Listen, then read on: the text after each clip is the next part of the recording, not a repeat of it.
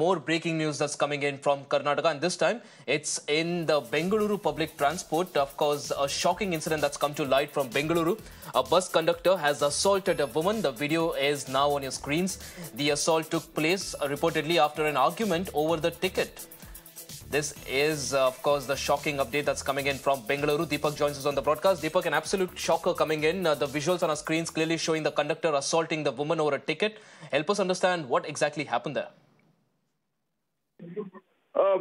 This incident has taken place this morning at about 10 a.m. Now, what we've been told is that this was pertaining to an issue where the woman has asked for a ticket after she boarded the bus. The conductor, informing her that he'll give her after a while, and even after a few stops, and the woman continued to request that she should be handed over the ticket.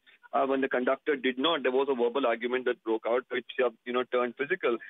You can, of course, see from the video that brutal assault by the conductor. Before that, you can hear the altercation that's happening between them, and the woman seems to have also indulged in a little bit of a physical altercation, and after which you can see the brutal assault by the conductor. As of now, a case has been booked, and the police are investigating what exactly transpired in this incident.